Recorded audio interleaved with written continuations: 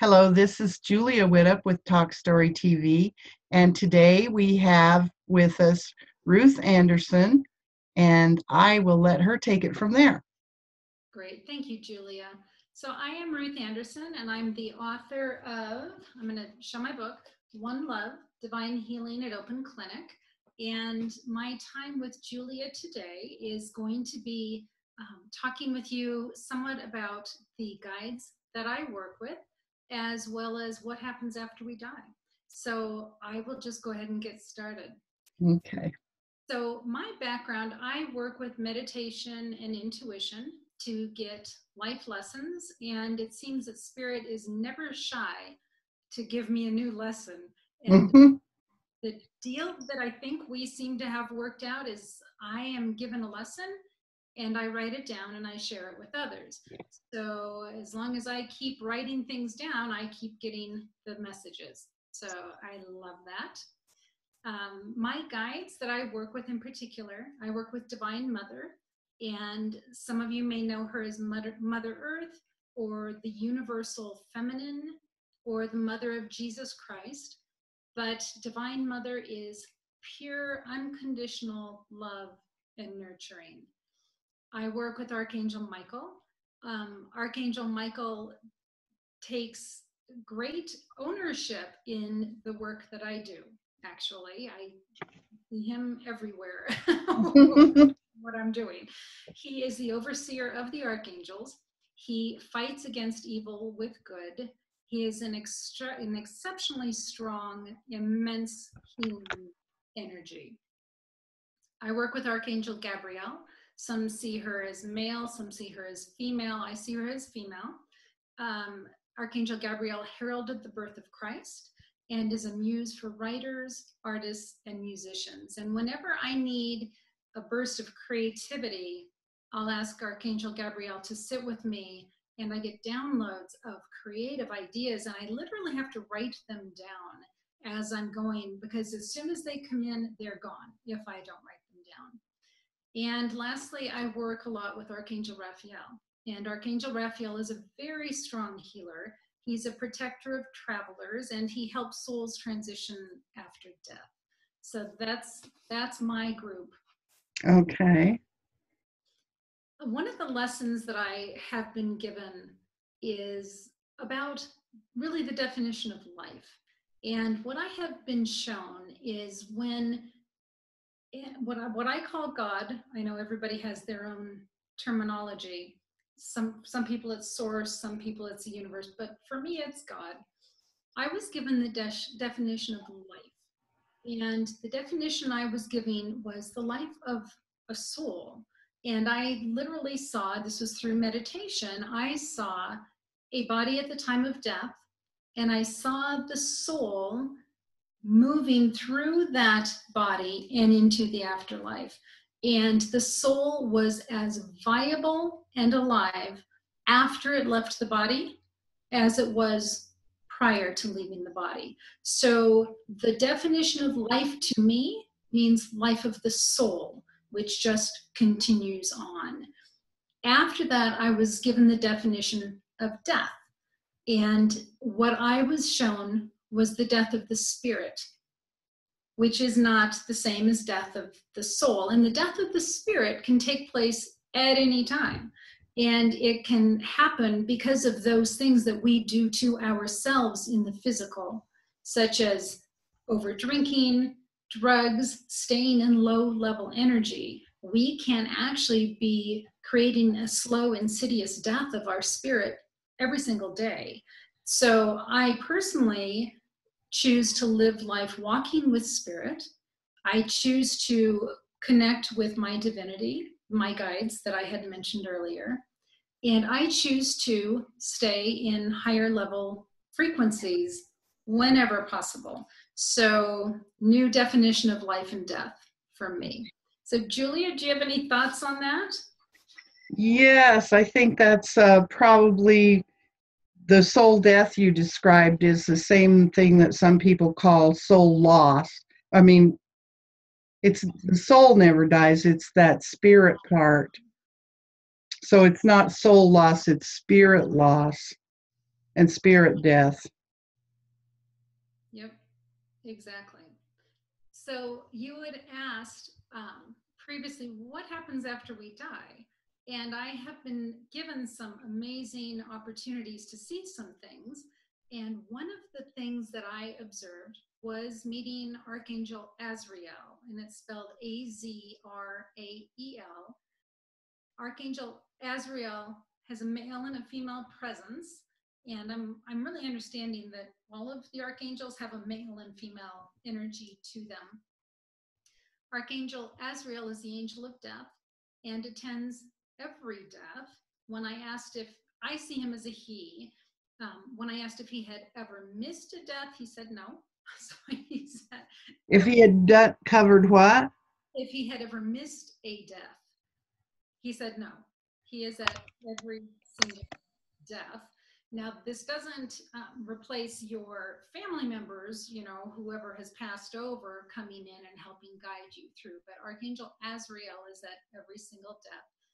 His job is not to comfort you while you're dying, per se, but he's purely a guide.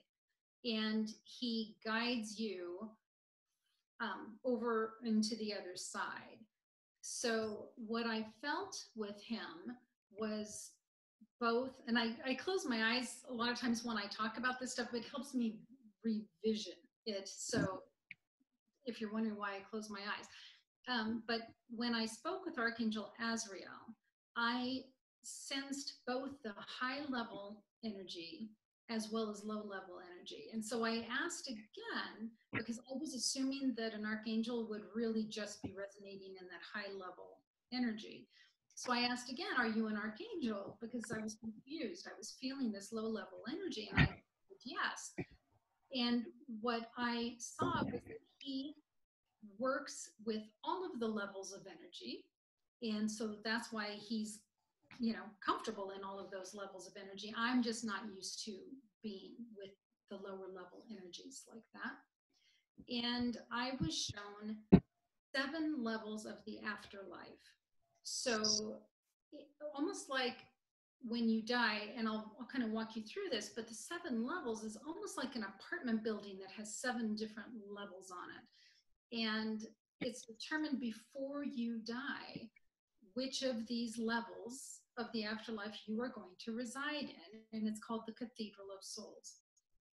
So, what Archangel Azrael showed me was the first being the top, the highest level energy, going all the way down to the 7th, and the 7th being the lowest level of energy. And the top one, the number 1, is like for the holiest of holies. I mean, imagine the whitest, purest, so white you can't even, it's just so bright. And that's the holiest of holies. I have not visited there yet. I sort of haven't wanted to yet because I'm afraid I'll want to stay there if I go there. So I have not seen that. I have seen levels 2, 3, like 5, 6. I've seen 7 going all the way down to 7 being like truly the hell, the fire and brimstone, the screaming, no one hears you, the isolation. 7, I have no desire to go back to again. 6 is a little bit higher. What I saw at level 6 is very unhappy souls. You know, the lower you go down, the more unhappy these souls are. And in level 6 in particular, there was absolutely no conscience. And I was taken to level 6, and it was dark, it was murky, couldn't see a thing, and energy was just coming at me. And it was, can I use the word demonic? It was very low level energy. There were things touching me, hitting me, yelling at me. I was being physically assaulted in level 6. I have no interest in going back to level 6. But at any rate, these levels of the afterlife that are energetic vibrational frequencies, that where souls go and reside in the afterlife.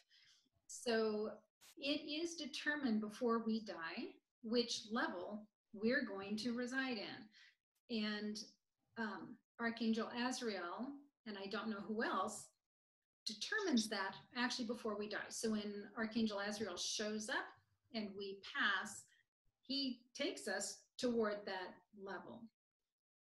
That was news to me. I didn't know anything about that. So I had, at a different time, I had been given a near-death experience without having the physical near-death experience. Through meditation, I had had a spiritually transformative event that really showed me what it's like to go through that death process without an actual death to my physical being. So I'm really thankful that that's how Spirit chose to teach it to me without having to go through the physical trauma as well. When I was being shown this experience, I was taken down a dark corridor, and immediately I was cloaked in like this black that matched the corridor. And I seemed to know where I was going, walking down this corridor. There were no guides with me, but I knew where to go. And as I was walking down this corridor, it became like a black tunnel. And all of a sudden, there were photos all over the walls whooshing by me. And they were photos of me in my life in different situations. And so, you know, when people who have near-death experiences talk about their life flashing before their eyes, that's what this was. But it was interesting for me because they were literally like photos, like framed photos on the walls, like I'm walking down a tunnel, but there were like thousands, and they just kept coming faster and faster and faster. And I saw them and I knew what they were, instantly knew what they were. So that was interesting. So then I came to this very bright white opening. And I think people in near-death experiences, they talk about, you know, going through a dark tunnel. They talk about the life review. They talk about seeing God, seeing this amazing, intense white light. And that is what I saw. Now, keep in mind, I've seen God in other meditation experiences. So I knew what I was seeing. I was comfortable with what I was seeing. I wasn't thrown off. I wasn't shocked. I knew I was home in God's presence, but immediately tears came to my eyes. I had this huge feeling of connectedness. And as I was in this white godly presence, I was feeling, because I was still in my body, I was feeling healing in my body. And I felt this surge in my back, almost as if something in my back was being healed that I didn't know I had a problem with. I don't know what that was. And then I felt this immense blast of white energy throughout me that, had I been standing up, I think would have totally knocked me off my feet. I understood it was an energetic healing. And I also realized at that point, not only was the black cloak gone, my outer body was gone. And at that point, I was purely just emanating the white light. Then I was taken down another corridor, and my cloak changed to, it was almost like the color of the bricks behind me. It's like not white, but not brown, and not yellow, but, you know, can you see? Mm-hmm. Yeah. Okay. The cloak became that color. The wall became that color. And somehow I knew where to go. I just kept following, and I was hearing the term third, three, third. And I didn't know what it meant, but I knew I was in the wrong corridor. And I was saying, no, I'm not supposed to be in three. I'm not supposed to be in the third. But how I even knew what I was talking about, I have no idea. But I was like physically in my body, I was so anxious, and I was getting almost like sick, because just on a soul level, I knew third three was wrong. I was taken to this panel of judges. It was obvious. It was like a tribunal. It was, there were 7 beings in front of me. They were all white. Everything about them was white. The one in the middle was clearly an archangel. And then there were 3 on each side of this archangel. And like I said, they were all white, they were all beings, and they were telepathically with me, telepathically reviewing my life. And it was, I want to say it wasn't judgment because I wasn't feeling shame, but clearly they were judging. Clearly. And yeah, but it was all telepathically. There were no spoken words. And I knew exactly what was happening. And I was pleading for two instead of three. And because of the life changes that I have made in the last 5 years of knowing divinity and speaking divinity's truth, they granted that I got to go to level 2 instead of level 3. And so then my soul was immediately at rest once I heard level 2. And then I went down another corridor. Well, now my cloak changed to a whiter cloak, and the corridor changed to a whiter corridor. So the colors of the corridors get like murkier and less white as you go down. So 2 was feeling pretty good. So I go down the 2 corridor, open up to this immense room. I can't even describe how huge it is, but it was full of other souls that were in that same color that I was. And I've seen these souls in the Cathedral of Souls before through meditation and working with clients. So I knew what I was looking at. It's people that have passed on that were in the same corridor, same level that I was. And they look like sort of half spirit, half body, all cloaked in the same. They all had jobs to do. There's continuing education over there on the other side. There's life continuing on the other side, in the other realm, in the ethereal realm. So after I saw the Cathedral of Souls for level 2, then I was brought back into my body. So that was my sort of near-death experience, if you will. So what happens after we die? Everything that the near-death experiencers say. That's what happens. Our soul continues to live. There's a judgment, a review, and then our souls live on in the Cathedral of Souls and prepare to come back another time for another lifetime. And I'm assuming that the cloak was just to give you some way to hang on to that, because we wouldn't have clothes there, right? There's, it's interesting because when I have worked with clients and seen their loved ones, their spirits do present to me wearing like a cloak. It looks almost like something out of Jesus's time, right? Not really a dress, but not really I don't know. But there is a level, like I'm not looking at a naked spirit body. There's some level of clothing there. But what I have seen, which is amusing to me, is that some spirits, some souls, if you will wear the same kind of clothes that they wore here on Earth, but they're white. So I had seen a gentleman who was wearing overalls in the spirit realm, but they were white. And I mentioned that to his daughter, and she said he wore overalls every day here on Earth. So I guess it just depends on what a spirit's comfortable wearing is what they're wearing over there. Huh. Okay. Cool. My computer is saying that my internet connection is unstable, but let's keep on, and I'm going to carry my laptop in here and plug it directly into the... I usually don't do it on the laptop because of that. You can get an unstable internet connection. Right. Wow, that is fascinating, though. Let me see. I would have to directly go from...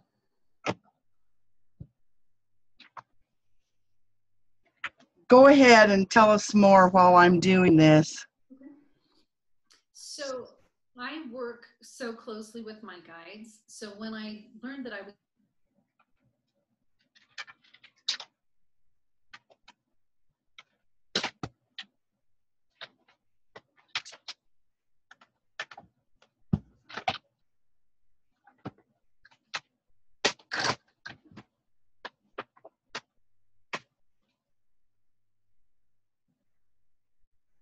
Oh, shoot.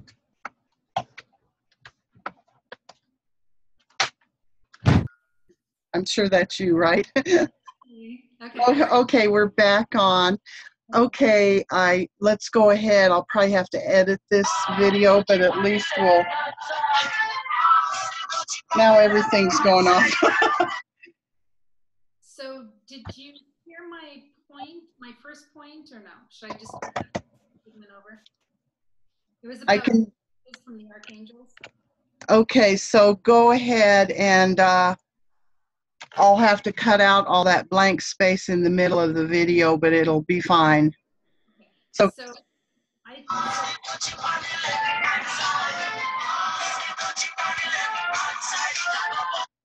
was turning that on to call you. I'm so sorry. That's okay. So I'll backtrack a little bit and then you can cut out that part. But Okay. when I prepare to do a radio podcast or work with a client, I'll ask specifically of my divinity, what do you want them to know? This is your opportunity to speak through me. So what should I be saying? And when I told them, Julie, I was going to be working with you and your folks, they gave me 4 things to please say. So I'm going to do that. So the first thing, there is definitely a God that when we just seek within ourselves to replenish our energy without upward and outward to God or source, can be really big. So just for your folks to know, to connect in with the energy of God and replenish energy. Secondly, Divinity wanted to make sure your folks understood that life for a soul continues after death, and that's what we had just been talking about. Thirdly, they want your people to know that the archangels and the Divine Mother are there, and your people can connect with them anytime they want. All they have to do is ask for the archangels or Divine Mother to sit with them, to connect with them. Lastly, they for listeners to know that we are all connected, that energetically we are really all pieces of one whole, and to send love and care to our brothers and sisters in Houston, those dealing with the effects of the hurricane, as well as others across the globe, that when we send love to them, it's also love to us as we're all part of one. So those were the messages from the archangels. Okay. Cool. It's nice that you had a near-death experience without having a car accident or something. I was really thankful for that. Yes. Yes. That's fabulous. So that's what you talk about in your book? You know, the book is about the experiences I had getting to the point of understanding my intuition and having a voice as an intuitive healer. And it's also about divine healing at Open Clinic, which you and I did not talk about. In meditation, the ethereal realm where souls who were still in a body or souls that had been in a body and had passed over could go for healing. And the healing is provided by my guides and through God's love coming down through me, and I channel God's love, sort of holding space for the healing that takes place there. Because I'm an intuitive, I can see and understand the souls that are there, understand what their stories are and why they're there for healing. So I know who has either died already and needs assistance with either healing or passing over, or I know who is still in a body and why they're there for healing. So that's called divine healing at Open Clinic, because there's no walls to this healing space. There's no barriers, there's no limits. Souls can come in. Okay, I think of the clinic as a place with walls, but no, that's why it's an open clinic. Okay. It's open 24/7 to any spirit that is needing that. And through part of my calling as a minister, I have brought Open Clinic, divine healing at Open Clinic, into the physical realm. So when I do a podcast or work with clients, I work with my divinity to provide healing, either on a social, emotional, sometimes physical level, to the people that are there in the room. So that's divine healing at Open Clinic in the physical realm. So that's what the book is about. The book is about my journey and about divine healing at Open Clinic in the ethereal realm, because when I wrote this book, I had not yet moved the healing into the physical realm. Oh, okay. That's interesting. My second book that I'm working on now is about divine healing in the physical realm, as well as many of the lessons that Spirit has been teaching me. Okay, wonderful. And when do you expect to have that book out? Well, I'm just in the middle of writing it now. So I'm hoping, well, gosh, I would love to see it out by Christmas. We'll see. Okay, that would be great. So are you all wanting to do a meditation? Yeah, that would be wonderful. Thank you. Okay. So this meditation is about 12 minutes long. So before we get started, I want to remind you that Divine Mother and Archangels Michael, Gabriel, and Raphael are already here with us. They've been in the room with me while we've been talking thus far. And in the spirit realm, there is no time or space. That means the divinity can be with each of us at exactly the same time. They have promised to attend and provide healing on a physical, emotional, and spiritual basis. So keep in mind that doesn't mean that how you want to receive healing is necessarily the kind of healing they will provide. They know what they want to provide for you. So please stay open to the myriad of possibilities. So for me, sometimes the healing feels like an expansion of my heart or crown chakra. Sometimes it's a release of grief, and sometimes I'll cry. I really never know what to expect when I sit with them and receive a healing. So let's get started. I invite you to get comfortable. Close your eyes. Place your feet flat on the floor. Sink into your chair and feel it supporting your weight. Inhale and exhale. If you have any distracting thoughts that come up for you, create an imaginary bubble around them and just send them up to God or Source or your divinity. Now, over your head, imagine a long green-colored column of light. It can be any shade of green that would feel good to your body. Mine is a bright shade of green, like new grass in the spring. Imagine this green column of light flowing down through your crown at the top of your head.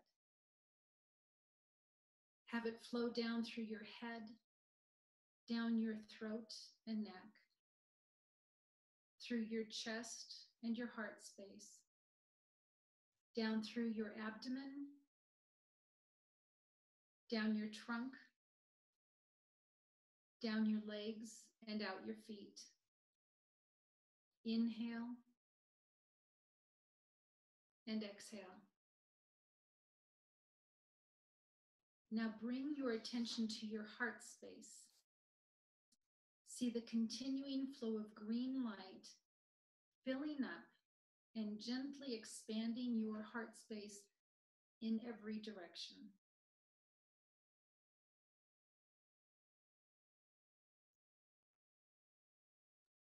Notice if you are aware of any blockages or stuck energy in your heart space that you can see, feel, or imagine.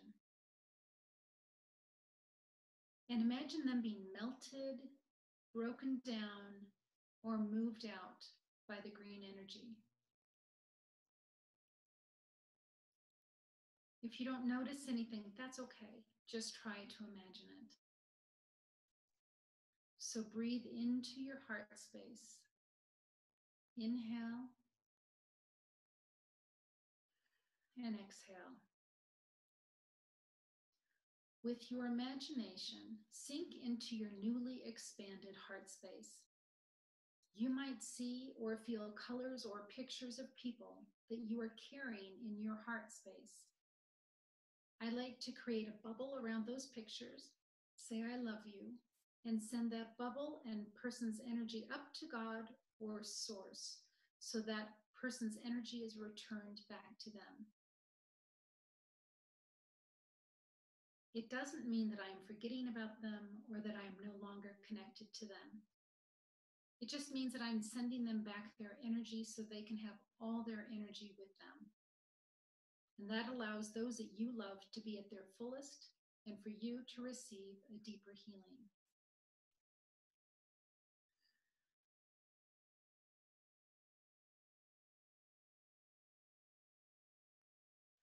As you release the energy of others from your heart space, feel the green vibrational energy continue to flow and fill up all the available space in your heart chakra.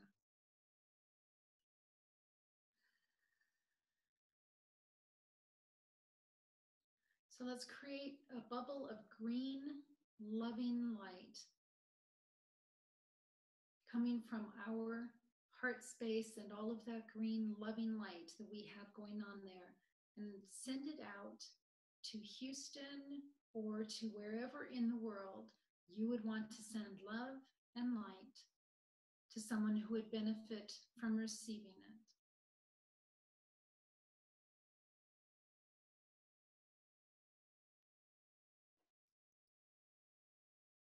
Now imagine a column of gold-colored healing light over your head coming to you from your God, source, or your divinity.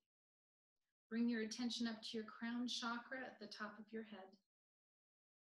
Imagine opening your crown chakra so you are able to receive this golden column of vibrational light flowing down through your crown.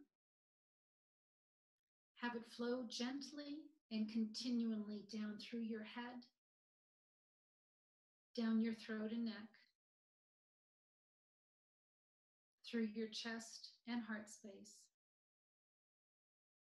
down through your abdomen, down your trunk, down your legs, and out your feet. With your imagination, pay attention to the space in the opening of the crown on your head. Have the gold healing energy gently stretching your crown chakra open in every direction, allowing you to reach energetically to your divinity. Try to notice if the gold healing energy is moving out any blockages or stuck energy. If you see any pictures of people or situations, feel free to surround the image in a bubble and send it up to your divinity. Continue to let the gold healing energy flow. As the excess golden light flows down, allow it to fill up your entire body and overflow into your aura so you are completely surrounded and filled up with the gold vibrational light.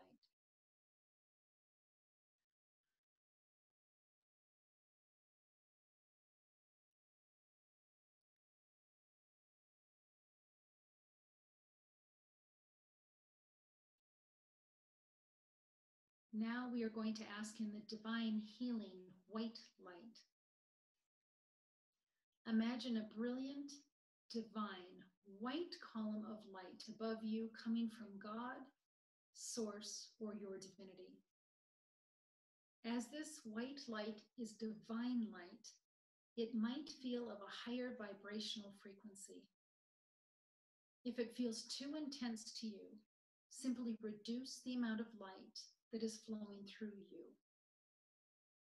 Imagine, see, or feel the white light as it enters your crown, flows gently and continually down through your head, down your throat and neck,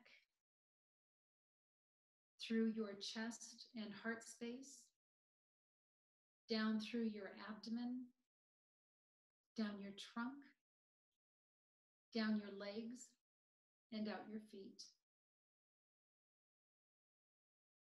Continue to let the divine white healing energy flow.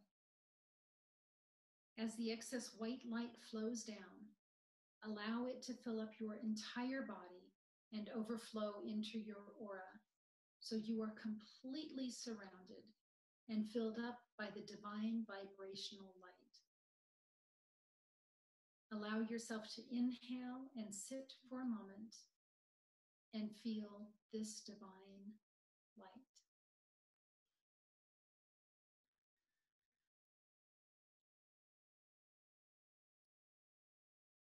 Divine Mother, Archangel Michael, Archangel Gabriel, and Archangel Raphael, you have promised me that whenever people are gathered for open clinic, you will be present and you will provide healing. I ask that every person hearing this meditation will not only experience you now, but will be able to call on you at any time, simply by asking for you to be present with them.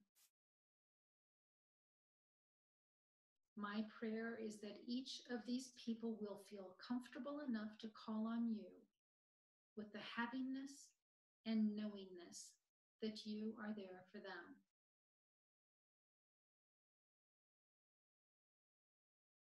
Now I encourage you to be open to the possibility that you might hear, feel, or intuitively see something.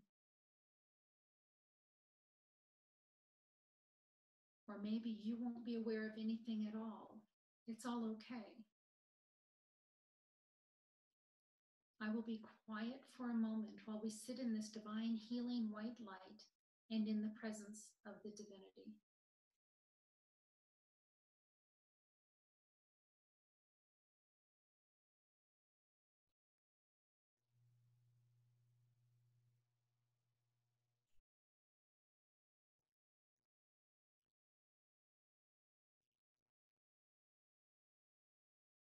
Thank you, Divine Mother, Archangel Michael, Archangel Gabriel, and Archangel Raphael, us today, and for your promise to continue to be there when people ask for you with a loving and open heart.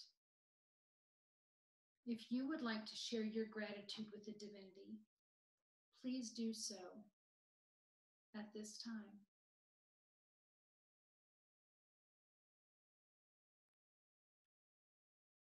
Now let's bring our attention back down into our bodies. Feel the chair beneath you and feel your feet flat on the floor. When you are ready, slowly open your eyes. Thank you for joining me. Thank you, Ruth. And if you want to contact Ruth, just look for her, Ruth Anderson, in our membership directory and connect with her and ask her anything you like. Great. And then I'm also available at www.theministryonline.org. Okay. I'm also on Facebook at The Ministry Online. And my email is openclinic1@outlook.com. Okay. Thank you so much for being with us. Thank you, Julia. Take care.